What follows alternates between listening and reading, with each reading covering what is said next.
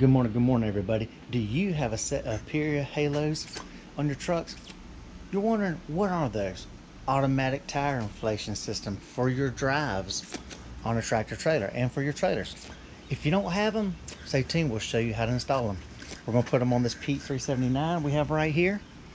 As you can see, we don't have anything on here but hubcap covers, so y'all stay tuned.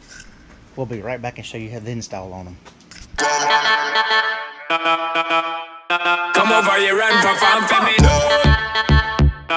I'm on it. Give me the. Baby boy, stay on my mind. Just give me the light. I'm on it. Give me the. You know, realize I am the DJ, so me take up the mic and dance.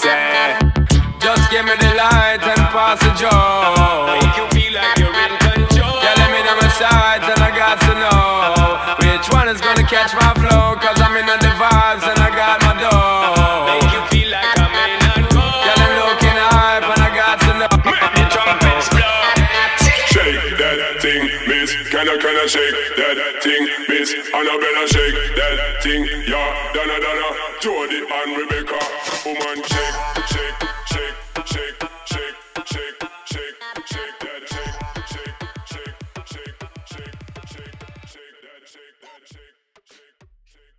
Alright everybody, when you are installing the Halos, first thing you have to do if you have a truck like this that has these caps on it, you've got to get these caps off.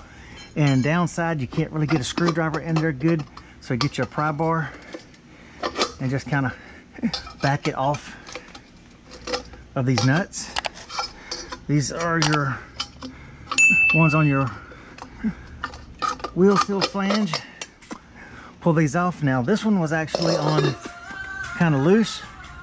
This one here is actually on tight. So as you can see, that's kind of hard.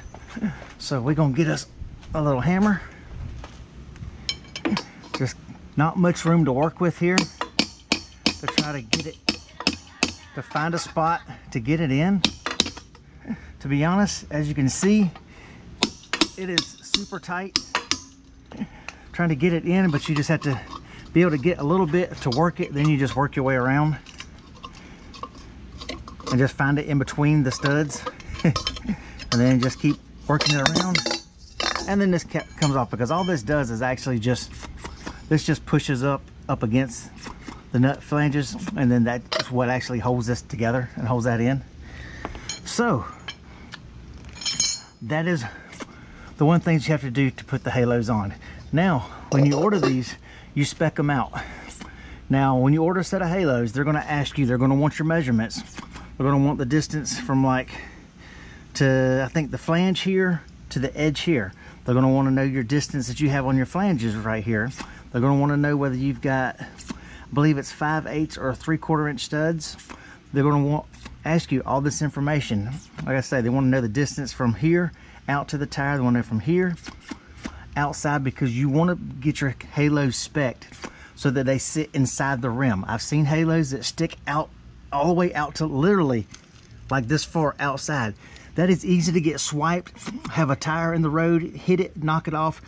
Trucks that pull on these very narrow scales at these shippers and receivers, that's easy to get it knocked off and hit it, and then bam, now it's ripped off. So when you spec them, you try to spec them so the plates fit, so they give you the right plates to mount them so they fit inside of your rim and inside the tire, so they're not sticking out. So make sure you fill out that spec sheet when you do that, y'all, because that's very important to do. Now I'm gonna do something different here, y'all. I actually have chrome axle covers here I'm putting on the truck. Now granted, the truck actually had push-on lug nut covers, but I want the entire kit covered. So, you know, that's something that I'm gonna have to do. I'm gonna have to contend with, because with these covers here, you have to be able to fit the Halo. So I would actually have to cut these about like this, because I want it to actually cover everything but still have the Halos attached. So I'll have to take and put these on, and then I'll have to notch around so that it perfectly fits, because, you know, Granted, the Halos, I bought the chrome covers. I'll show you in just a minute on everything on this. But I want to be able to cover all of this, plus this, and it'll have the actual screw on. Instead of the push-on caps, which always come off, they get loose. I've got the screw-on caps that screw on, so you don't have to worry about them coming off. Don't have to worry about this flying off. So much easier, so much better, and it'll be a total cosmetically clean look, y'all. So stay tuned, and I will show you the rest. We've got our flange. So one thing that you need to know about this freaking flange, luckily, since they've changed the design, it's riveted here. And as you can see here, so this will fit in any direction, so it doesn't matter which 4 bolts you put this on, since they've changed the design of this. So you don't have to line it up perfectly with the valve stems. You just stick it anywhere, and these grooves will fit in this grooves no matter how you turn it. So you just pick any 4 bolts that are directly across from each other, and you have to take these bolts off. Luckily, I've got a 24mm bolt and a breaker bar, so you break these bolts free.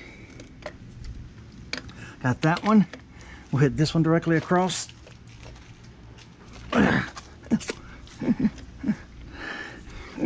Now you'll have all the other bolts holding it in, so you know you're good. You're not going to leak all your hub oil out, because you've got everything else. You still got what, 2, 4, 6, 8. You still got 4 more bolts holding it.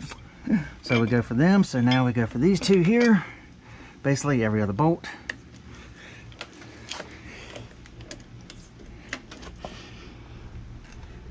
Hit that one. Now we'll hit this one. Pull this one up.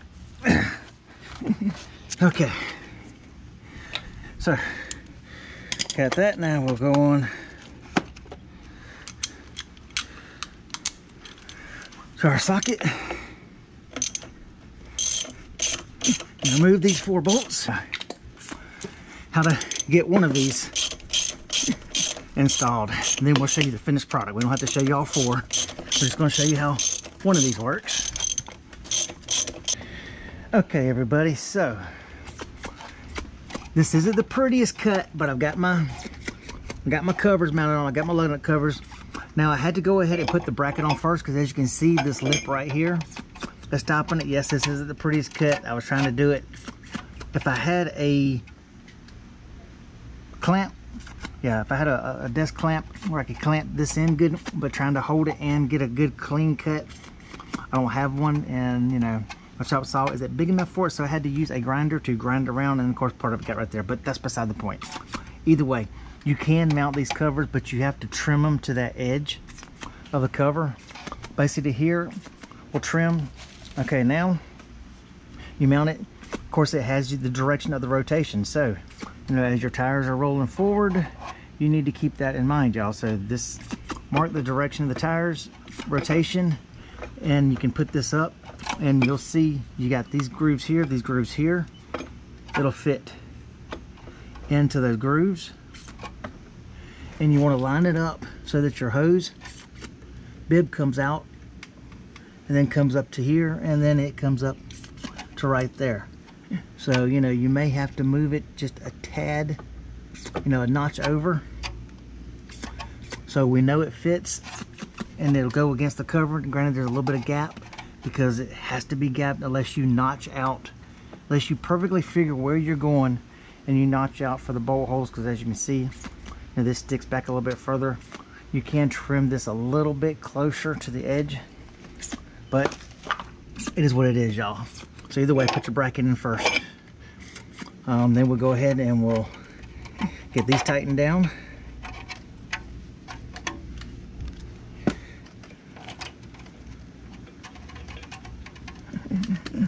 So I believe we can fast forward this part right here.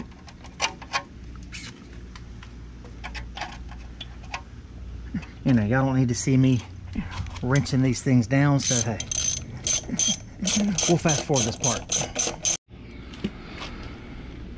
All right, and now we've got these tightened. I don't have a torque wrench, so I'm just giving it to make sure it's about as tight as what it did when they came off. Okay, now we have those on. Like I said, now we can take our halo, we line that up. You can feel it in the notches. You'll actually feel it catch in a notch. Of course, like I said, you want to line it up so the hose comes out, so we may need to move it a notch.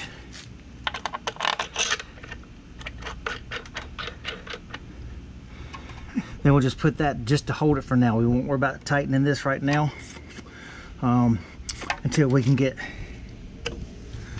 our hose on.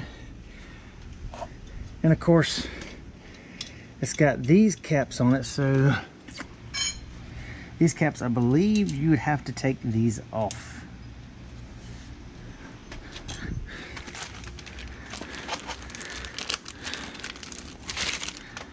Ooh, these bad boys are hot. Yeah, I don't think these would be good. Yeah, these won't work to go onto these, so yes, you definitely have to take these off. Okay, and we screw these on. I guess it's good when the tires are up like this where you can get it started. As you can hear it, you heard it hiss, and then it stopped. So then you got your tool here.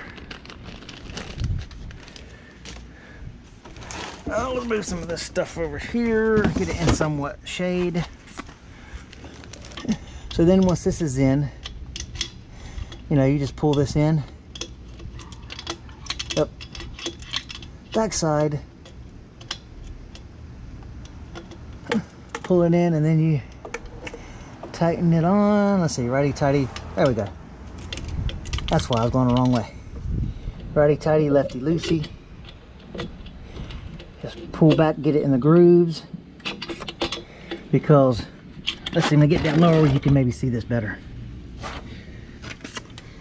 Because you see this is notched right here. It's got notches in it. And of course, the hose end right here has notches. So you pull it and you set it into the groove like that. That way it locks it in, and then you can turn it.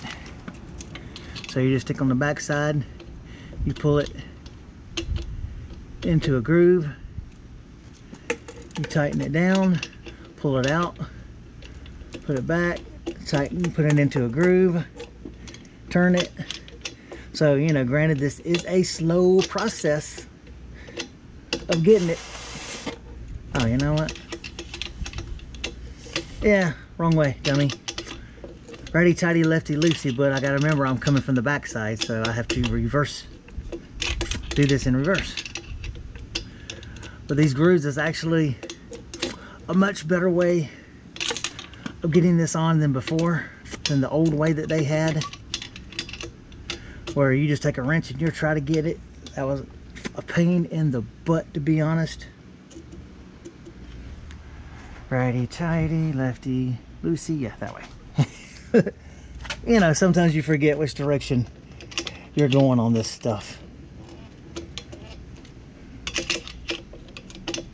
You just keep on until you get it nice and snug and you feel it not going anywhere. Then on this one here, you do the same thing. You put this on, and as you can see, we are a tad tight right here. So that's why these new notches are absolutely cool on this new design. Then you can just move it over a couple notches till you've got a nice good clean bead on it, and then put it back in, and you can see it's in the notch. Now with these here, I always have these facing out. Now one thing about those, well, actually I need to face them up, so you can twist this a little bit before you tighten it down, because I have tire pressure monitoring systems that are going to go on these, where I can always see what my tire pressure is. So I'll put the tire pressure monitoring system on that, then I'll always be able to know what the tire pressure is at all times, just to double check, make sure the halos are doing its job. Then the same thing, you just take on here. Well, these are the bigger ones. Okay, Or the big tool will not work on this one. Okay, it works on the valve stems, but not on the big ones here. I guess they figured you can get a wrench on these yourself and hand tighten these from outside, easier to reach instead of inside. So yeah, but that's actually good and tight. Now for this hose, I'll have to do the same thing. I'll have to reach in and pull those stems off because these stems will not work. So as you can see, it's not easy to get to. But you know what? I have a tool I think can work for that.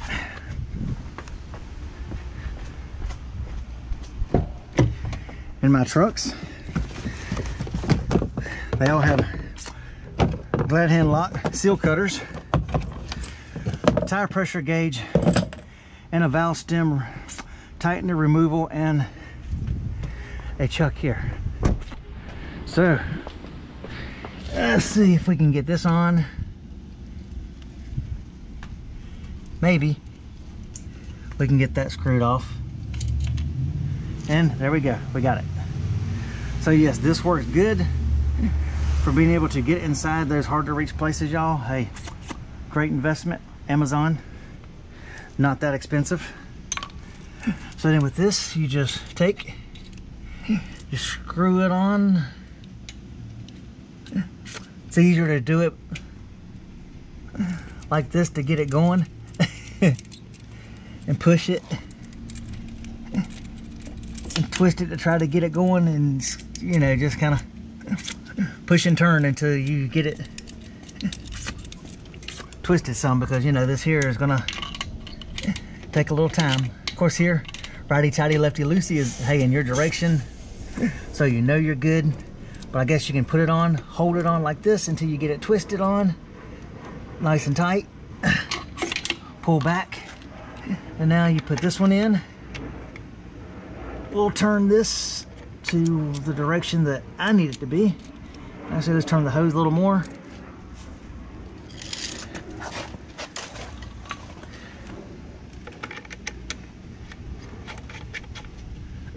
Screw this in, screw this up.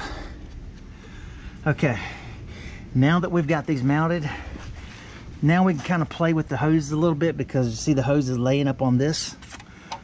So now we can loosen this, pull this, twist it maybe, you know, in a direction or two till you get to see exactly how you want it. Either way, I think the other one's going to rub and lay on this. So, you know, it's all a matter of how tight you want this one and how direction, but it does give you options, y'all. It'll give you stability. This one here, I think, either way, looking at it, it's going to be about the same amount that's going to be touching on this. Okay. Yeah, I think once the tires get rolling, it's going to eventually push it down. So we finally have our halos installed. We had the finished product, and here we go, y'all. Here's the finished product. As y'all can see, I've got the lug nut cover caps on. We've got the halos on. Now granted, you know, this is where the caps come. I had to actually cut those, but it looks better than having the whole hub exposed all back in there. So, you know, it is what it is. But yes, there we are. We have another set of Aperia technology halos installed on this truck. The chrome caps make it look so much better. So this is my truck, y'all. Aperia halos to the rescue. Another item added on to the Tourette's Trucker fleet, y'all. We'll see y'all in the next video. Peace out.